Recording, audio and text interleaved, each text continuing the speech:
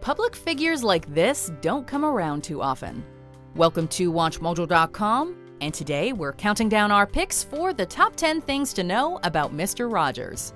Before we begin, we publish new content every day, so be sure to subscribe to our channel and ring the bell to get notified about our latest videos.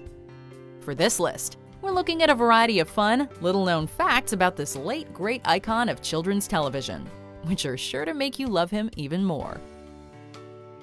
Number 10. He got into television because he was unimpressed with it. You'd think that anybody who stars in a television show for decades would have a great love for the medium. But as Mr. Rogers once explained, quote, "When I first saw children's television, I thought it was perfectly horrible. Since we're together, might as well say, would you be mine, could you be mine, won't you be my neighbor?" So how did he wind up becoming a shining light of children's television? Well, rather than simply complain about the object of his disdain, he decided to do something about it. As he put it to CNN, quote, "I went into television because I hated it so, and I thought there's some way of using this fabulous instrument to nurture those who would watch and listen." And he did just that. Number 9. He was an ordained minister. Life could have played out very differently for Fred Rogers. In 1963, he graduated from Pittsburgh Theological Seminary and became an ordained minister within the United Presbyterian Church. The next logical step would have been for him to begin preaching, but he'd been working in television since the early 1950s, and so even after he was ordained, he continued along the career path he'd started, having already begun to hone his craft in children's television on the award-winning WQED public television series, The Children's Corner. Though he never wound up leading a congregation, with Mr. Rogers' Neighborhood, he found a flock of his own, one that spanned generations. Number 8. He was equally loved by animals.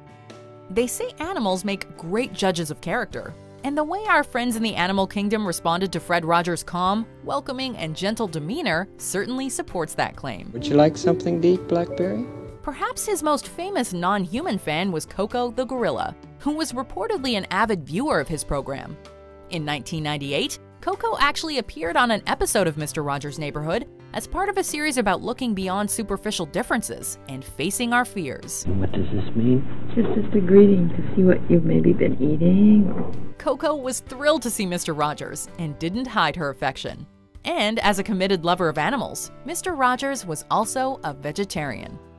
Number 7. He was the victim of bullying as a child. Though it might surprise you given his famously slim frame, Mr. Rogers was actually chubby when he was young, and this apparently made him the butt of jokes in his own real-life neighborhood growing up. Similarly surprising, considering his career in television as an adult, he was also reportedly very shy, which only exacerbated the bullying. His peers were allegedly so merciless that according to Mr. Rogers and Me director Benjamin Wagner, young Fred Rogers would cry when he was alone. This was clearly a formative experience for Rogers, who, rather than become embittered, channeled his feelings into positivity and learned to look beyond the surface of others. But it's you I like, the way you are right now. Talk about an inspiration. Number 6. He did one TV guest spot as a fictional character. Mr. Rogers was best known for appearing on his own eponymous television series, but he also had a habit of occasionally venturing into other televised neighborhoods and series. The thing is, no matter where he went, he was always the same old soft-spoken, loving, and compassionate Fred Rogers, be it on Sesame Street or when you encountered him in person. Oh my goodness, that was written by Mr. Rogers! There was one notable exception, however. In 1996, he played a character other than himself on Dr. Quinn Medicine Woman. He played a reverend who, in a very unneighborly fashion, risks his church for reasons of vanity. What's going on here? Number 5. He wore sneakers for production reasons. Mr. Rogers' fashion sense is a big part of his image and legacy, and we'll be talking more about that later. But right now, we want to talk about those sweet kicks. Considering his old-timey attire, the sneakers always seemed like an interesting outlier, and people could not help but fixate on them, especially since he was always tying and untying them.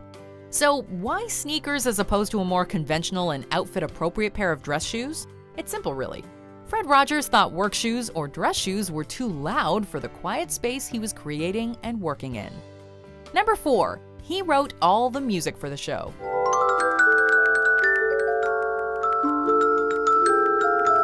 A big part of Mr. Rogers' Neighborhood was the soothing music being played in the background. Though it was no secret that Fred Rogers played piano, what not everyone realizes is just what a talented musician he really was. He first began playing piano at the tender age of 5 and would go on to earn a Bachelor of Arts in Music Composition. He actually got his start in television working on such musical programs as Your Hit Parade. He used this passion for music and composition to personally write, with only a few exceptions, all of the music on his show. When you wake up ready to say, I think I'll make a snappy new day. Number 3. He reportedly responded to all his fan mail. Considering just how many lives Mr. Rogers affected with his television series over the decades, you can imagine that he likely received a whole lot of letters. There are many ways to say I love you. Most celebrities simply don't have the time to respond to their fans, while others have a stock response that goes out to make fans feel like they've at least been acknowledged. But not Mr. Rogers. As part of his daily routine, he allegedly sat down and wrote thoughtful, considerate responses to every single piece of mail he received. And he opens his arms and he's like, "It's great to see you again, neighbor." And he just gives me this big hug. And Though Fred Rogers is no longer with us, the countless letters out there must be a great comfort to fans and an enduring reminder that he truly cared. I like to take care of you. Yes, I do. Yes, I do. Number 2. His mom knit all of his sweaters. Though the sneakers were a big part of his image, the sweaters worn by Mr. Rogers in every episode are truly iconic, arguably on par with his catchphrase, "Won't you be my neighbor?" Just taken at face value, these cozy sweaters are adorable and endlessly endearing. But when you add to that the fact that they were reportedly made by his mom, well, doesn't your heart just melt? As he once explained in an interview, until the time of her death, Rogers' mother would knit and send sweaters to friends and family every Christmas, and those are the ones he wore. You know, when I put on one of these sweaters, it helps me to think about my mother. Number 1. He helped to save public television. In 1969, Mr. Rogers appeared before Congress to speak out against proposed budget cuts to funding for public broadcasting. One of the first things that a child learns in a healthy family is trust. He gave an impassioned speech about the virtues of public television, painting a vivid picture for skeptical politicians that made it incredibly hard for them to deny its importance. I think it's wonderful. I think it's wonderful. Looks like you just earned the $20 million.